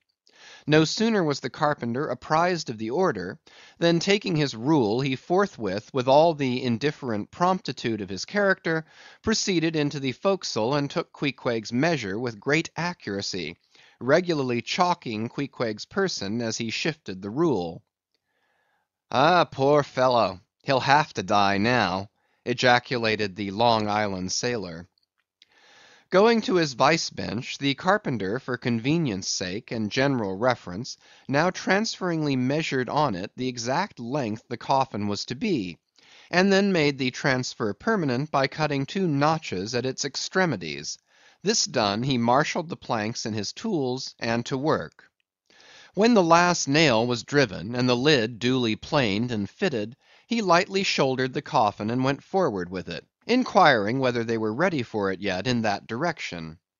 Overhearing the indignant but half humorous cries with which the people on deck began to drive the coffin away, Queequeg, to every one's consternation, commanded that the thing should be instantly brought to him; nor was there any denying him, seeing that of all mortals, some dying men are the most tyrannical, and certainly since they will shortly trouble us so little for evermore, the poor fellows ought to be indulged. Leaning over in his hammock, Queequeg long regarded the coffin with an attentive eye. He then called for his harpoon, and had the wooden stock drawn from it, and then had the iron part placed in the coffin along with one of the paddles of his boat. All by his own request also, biscuits were then ranged round the sides within, a flask of fresh water was placed at the head, and a small bag of woody earth scraped up in the hold at the foot; and a piece of sailcloth being rolled up for a pillow, Queequeg now entreated to be lifted into his final bed, that he might make trial of its comforts, if any it had. He lay without moving a few minutes, then told one to go to his bag and bring out his little god, Yojo. Then crossing his arms on his breast with Yojo between, he called for the coffin lid (hatch he called it) to be placed over him. The head part turned over with a leather hinge, and there lay Queequeg in his coffin, with little but his composed countenance in view. "Rarmai!" "It will do; it is easy," he murmured at last, and signed to be replaced in his hammock. But ere this was done, Pip, who had been slyly hovering near by all this while, drew nigh to him where he lay, and with soft sobbings took him by the hand, in the other holding his tambourine. "Poor rover, will ye never have done with all this weary roving? Where go ye now? But if the currents carry ye to those sweet Antilles, where the beaches are only beat with water lilies, will ye do one little errand for me? Seek out one Pip, who's now been missing long. I think he's in those far Antilles. If ye find him, then comfort him, for he must be very sad; for look, he's left his tambourine behind. I found it. Rig-a-dig-dig! Now, Queequeg, die, and I'll beat your dying march." "I have heard," murmured Starbuck, gazing down the scuttle, "that in violent fevers men, all ignorance, have talked in ancient tongues; and that when the mystery is probed, it turns out always that in their wholly forgotten childhood those ancient tongues had been really spoken in their hearing by some lofty scholars. So to my fond faith, poor Pip, in this strange sweetness of his lunacy, brings heavenly vouchers of all our heavenly homes. Where learned he that but there? Hark, he speaks again, but more wildly now. Form 2 and 2, let's make a general of him. Ho! where's his harpoon? Lay it across here. Rig-a-dig-dig! Huzza! Oh, for a gamecock now to sit upon his head and crow. Queequeg dies game, mind ye that, Queequeg dies game. Take ye good heed of that. Queequeg dies game, I say, game, game, game. But base little Pip, he died a coward, died all a shiver. Out upon Pip! Hark ye, if ye find Pip, tell all the Antilles he's a runaway, a coward, a coward, a coward. Tell them he jumped from a whale boat. I'd never beat my tambourine over base Pip, and hail him general, if he were once more dying here. No, no, shame upon all cowards, shame upon them. Let him go drown like Pip that jumped from a whale boat. shame, shame!" During all this, Queequeg lay with closed eyes, as if in a dream. Pip was led away, and the sick man was replaced in his hammock. But now that he had apparently made every preparation for death, now that his coffin was proved a good fit, Queequeg suddenly rallied. Soon there seemed no need of the carpenter's box; and thereupon, when some expressed their delighted surprise, he, in substance, said that the cause of his sudden convalescence was this: at a critical moment he had just recalled a little duty ashore, which he was leaving undone, and therefore had changed his mind about dying. He could not die yet, he averred. They asked him then whether to live or die was a matter of his own sovereign will and pleasure. He answered, certainly. In a word, it was Queequeg's conceit, that if a man made up his mind to live, mere sickness could not kill him. Nothing but a whale, or a gale, or some violent, ungovernable, unintelligent destroyer of that sort. Now, there is this noteworthy difference between savage and civilized, that while a sick civilized man may be 6 months convalescing, generally speaking, a sick savage is almost half well again in a day.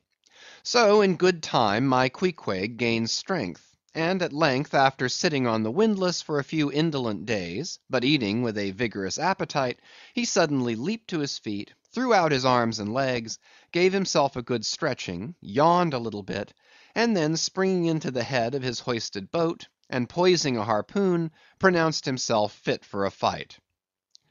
With a wild whimsiness he now used his coffin for a sea chest, and emptying into it his canvas bag of clothes, set them in order there. Many spare hours he spent in carving the lid with all manner of grotesque figures and drawings, and it seemed that hereby he was striving, in his rude way, to copy parts of the twisted tattooing on his body.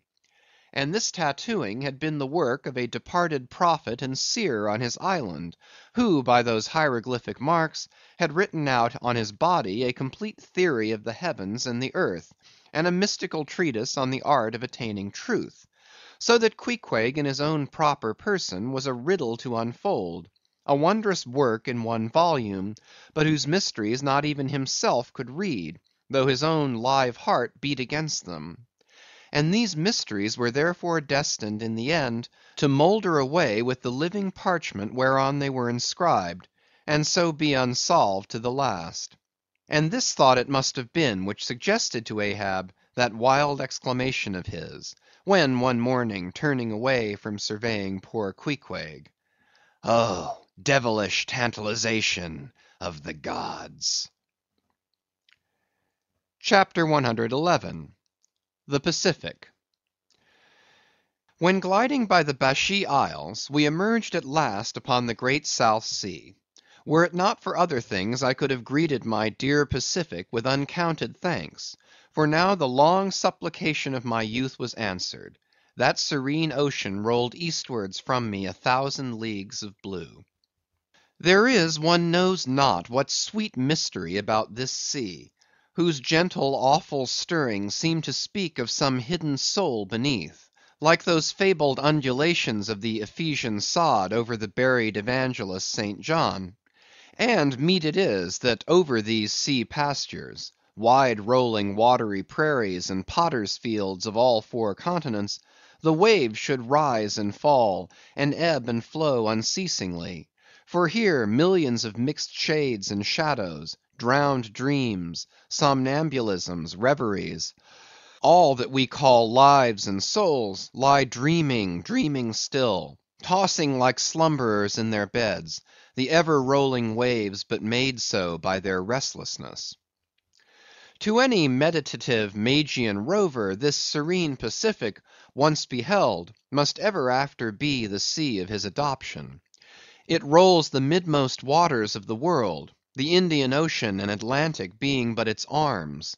The same waves wash the moles of the new built Californian towns, but yesterday planted by the recentest race of men, and lave the faded but still gorgeous skirts of Asiatic lands older than Abraham, while all between float milky ways of coral isles, and low-lying, endless, unknown archipelagos, and impenetrable Japans. Thus this mysterious, divine Pacific zones the world's whole bulk about, makes all coasts one bay to it, seems the tide-beating heart of earth. Lifted by those eternal swells, you needs must own the seductive god, bowing your head to Pan. But few thoughts of Pan stirred Ahab's brain, as, standing like an iron statue at his accustomed place beside the mizzen rigging, with one nostril he unthinkingly snuffed the sugary musk from the Bashee Isles, in whose sweet woods mild lovers must be walking, and with the other consciously inhaled the salt breath of the new-found sea; that sea in which the hated white whale must even then be swimming. Launched at length upon these almost final waters, and gliding towards the Japanese cruising ground, the old man's purpose intensified itself. His firm lips met like the lips of a vice; the delta of his forehead's veins swelled like overladen brooks. In his very sleep, his ringing cry ran through the vaulted hull, "Stern all! The white whale spouts thick blood!" CHAPTER 112. The Blacksmith. Availing himself of the mild summer cool weather that now reigned in these latitudes, and in preparation for the peculiarly active pursuit shortly to be anticipated, Perth, the begrimed, blistered old blacksmith, had not removed his portable forge to the hold again, after concluding his contributory work for Ahab's leg, but still retained it on deck, fast lashed to ring bolts by the foremast, being now almost incessantly invoked by the headsmen and harpooneers and bowsmen to do some little job for them, altering or repairing or new shaping their various weapons and boat furniture. Often he would be surrounded by an eager circle, all waiting to be served, holding boat spades, pike heads, harpoons, and lances, and jealously watching his every sooty movement as he toiled. Nevertheless, this old man's was a patient hammer wielded by a patient arm. No murmur, no impatience, no petulance did come from him. Silent, slow, and solemn, bowing over still further his chronically broken back, he toiled away, as if toil were life itself, and the heavy beating of his hammer the heavy beating of his heart. And so it was. Most miserable. A peculiar walk in this old man, a certain slight but painful appearing yawing in his gait, had at an early period of the voyage excited the curiosity of the mariners; and to the importunity of their persisted questionings he had finally given in. So it came to pass that every one now knew the shameful story of his wretched fate. Belated, and not innocently, one bitter winter's midnight, on the road running between two country towns, the blacksmith half stupidly felt the deadly numbness stealing over him, and sought refuge in a leaning, dilapidated barn. The issue was the loss of the extremities of both feet.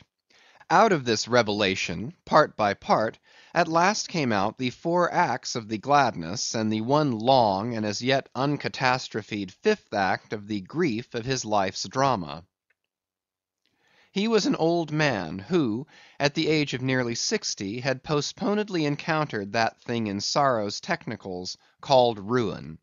He had been an artisan of famed excellence, and with plenty to do, owned a house and garden, embraced a youthful, daughter-like, loving wife, and 3 blithe, ruddy children; every Sunday went to a cheerful-looking church planted in a grove. But one night under cover of darkness, and further concealed in a most cunning disguisement, a desperate burglar slid into his happy home, and robbed them all of everything. And darker yet to tell, the blacksmith himself did ignorantly conduct this burglar into his family's heart. It was the bottle conjurer. Upon the opening of that fatal cork, forth flew the fiend and shrivelled up his home. Now for prudent, most wise, and economic reasons, the blacksmith's shop was in the basement of his dwelling, but with a separate entrance to it, so that always had the young and loving healthy wife listened with no unhappy nervousness, but with vigorous pleasure, to the stout ringing of her young-armed old husband's hammer, whose reverberations, muffled by passing through the floors and walls, came up to her not unsweetly in her nursery. And so to stout labor's iron lullaby the blacksmith's infants were rocked to slumber. Oh, woe on woe! O death, why canst thou not sometimes be timely? Hadst thou taken this old blacksmith to thyself ere his full ruin came upon him, then had the young widow had a delicious grief, and her orphans a truly venerable, legendary sire to dream of in their after years, and all of them a care-killing competency. But death plucked down some virtuous elder brother, on whose whistling daily toil solely hung the responsibilities of some other family, and left the worse than useless old man standing, till the hideous rot of life should make him easier to harvest. Why tell the whole? The blows of the basement hammer every day grew more and more between, and each blow every day grew fainter than the last. The wife sat frozen at the window, with tearless eyes, glitteringly gazing into the weeping faces of her children. The bellows fell, the forge choked up with cinders, the house was sold, the mother dived down into the long churchyard grass, her children twice followed her thither, and the houseless, familyless old man staggered off a vagabond in crape, his every woe unreverenced, his grey head a scorn to flaxen curls. Death seems the only desirable sequel for a career like this. But death is only a launching into the region of the strange untried. It is but the first salutation to the possibilities of the immense remote, the wild, the watery, the unshored. Therefore, to the death-longing eyes of such men, who still have left in them some interior compunctions against suicide, does the all-contributed and all-receptive ocean alluringly spread forth his whole plain of unimaginable, taking terrors, and wonderful, new life adventures; and from the hearts of infinite Pacifics, the thousand mermaids sing to them, "Come hither, broken-hearted! Here is another life without the guilt of intermediate death. Here are wonders supernatural, without dying for them. Come hither, bury thyself in a life which, to your now equally abhorred and abhorring landed world, is more oblivious than death. Come hither, put up thy gravestone too within the churchyard, and come hither till we marry thee." Hearkening to these voices, east and west, by early sunrise, and by fall of eve, the blacksmith's soul responded, "Aye, I come." And so Perth went a whaling. CHAPTER 113. The Forge.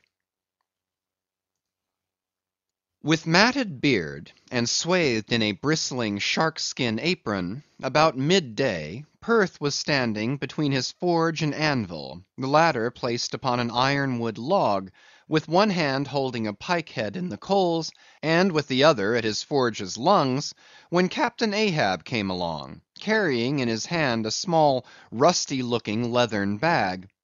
While yet a little distance from the forge, moody Ahab paused, till at last Perth, withdrawing his iron from the fire, began hammering it upon the anvil, the red mass sending off the sparks in thick, hovering flights, some of which flew close to Ahab. "Are these thy mother Carey's chickens, Perth? They are always flying in thy wake. Birds of good omen, too, but not to all. Look here, they burn, but thou livest among them without a scorch." "Because I am scorched all over, Captain Ahab," answered Perth, resting for a moment on his hammer. "I am past scorching; not easily canst thou scorch a scar." "Well, well, no more. Thy shrunk voice sounds too calmly, sanely woeful to me. In no paradise myself, I am impatient of all misery in others that is not mad. Thou shouldst go mad, blacksmith. Say, why dost thou not go mad? How canst thou endure without being mad? Do the heavens yet hate thee, that thou canst not go mad?" What wert thou making there?" "Welding an old pike head, sir. There were seams and dents in it." "And canst thou make it all smooth again, blacksmith, after such hard usage as it had?" "I think so, sir." "And I suppose thou canst smooth almost any seams and dents, never mind how hard the metal, blacksmith?" "Aye, sir, I think I can. All seams and dents but one." "Look ye here, then," cried Ahab, passionately advancing, and leaning with both hands on Perth's shoulders. "Look ye here, here. Can you smooth out a seam like this, blacksmith?" sweeping one hand across his ribbed brow. "If thou couldst, blacksmith, glad enough would I lay my head upon thy anvil, and feel thy heaviest hammer between my eyes. Answer, canst thou smooth this seam?" "Oh, that is the one, sir. Said I not all seams and dents but one?" "Aye, blacksmith, it is the one.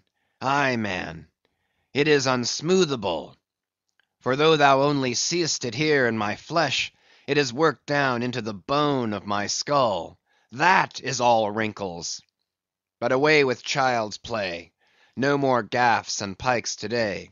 Look ye here," jingling the leathern bag, as if it were full of gold coins.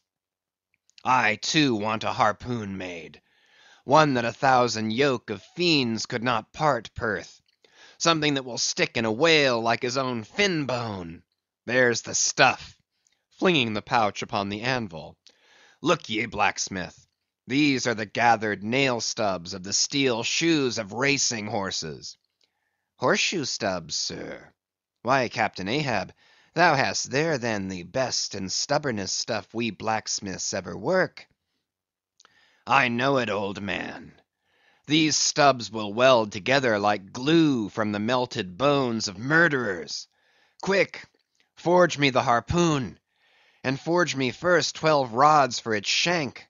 Then wind and twist and hammer these 12 together, like the yarns and strands of a tow line. Quick, I'll blow the fire." When at last the 12 rods were made, Ahab tried them one, by spiraling them with his own hand round a long, heavy iron bolt. "A flaw," rejecting the last one. "Work that over again, Perth." This done, Perth was about to begin welding the 12 into one, when Ahab stayed his hand, and said he would weld his own iron. As then with regular gasping hems he hammered on the anvil, Perth passing to him the glowing rods, one after the other, and the hard pressed forge shooting up its intense straight flame, the Parsee passed silently, and bowing over his head towards the fire, seemed invoking some curse or some blessing on the toil. But as Ahab looked up, he slid aside. "What's that bunch of lucifers dodging about there for?" muttered Stubb, looking on from the forecastle.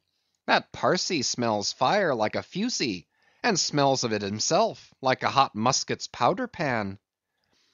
At last the shank in one complete rod received its final heat, and as Perth, to temper it, plunged it all hissing into the cask of water near by, the scalding steam shot up into Ahab's bent face. "Wouldst thou brand me, Perth?" wincing for a moment with the pain. "Have I been but forging my own branding iron, then?" "Pray God, not that. Yet I fear something, Captain Ahab. Is not this harpoon for the white whale?" "For the white fiend. But now for the barbs. Thou must make them thyself, man. Here are my razors, the best of steel. Here, and make the barbs sharp as the needle sleet of the icy sea." For a moment the old blacksmith eyed the razors as though he would fain not use them. "Take them, man. I have no need for them. For I now neither shave, sup, nor pray till—but here, to work." Fashioned at last into an arrowy shape, and welded by Perth to the shank, the steel soon pointed the end of the iron; and as the blacksmith was about giving the barbs their final heat prior to tempering them, he cried to Ahab to place the water cask near. "No, no. No water for that. I wanted of the true death temper. Ahoy there! Tashtego! Queequeg! Daggoo! What say ye, pagans? Will you give me as much blood as will cover this barb? Holding it high up. A cluster of dark nods replied, yes. 3 punctures were made in the heathen flesh, and the white whale's barbs were then tempered. Ego non baptizo te in nomine Patris, sed in nomine Diaboli! Deliriously howled Ahab, as the malignant iron scorchingly devoured the baptismal blood. Now, mustering the spare poles from below, and selecting one of hickory, with the bark still investing it, Ahab fitted the end to the socket of the iron. A coil of new tow line was then unwound, and some fathoms of it taken to the windlass, and stretched to a great tension. Pressing his foot upon it till the rope hummed like a harp string, then eagerly bending over it, and seeing no strandings, Ahab exclaimed, "Good! And now for the seizings." At one extremity the rope was unstranded, and the separate spread yarns were all braided and woven round the socket of the harpoon. The pole was then driven hard up into the socket. From the lower end, the rope was traced half way along the pole's length, and firmly secured so, with intertwistings of twine. This done, pole, iron, and rope, like the 3 Fates, remained inseparable, and Ahab moodily stalked away with the weapon. The sound of his ivory leg, and the sound of the hickory pole, both hollowly ringing along every plank. But ere he entered his cabin, light, unnatural, half bantering, yet most piteous sound was heard. Oh, Pip! thy wretched laugh, thy idle but unresting eye, all thy strange mummeries not unmeaningly blended with the black tragedy of the melancholy ship, and mocked it. End of chapters 109 to 113.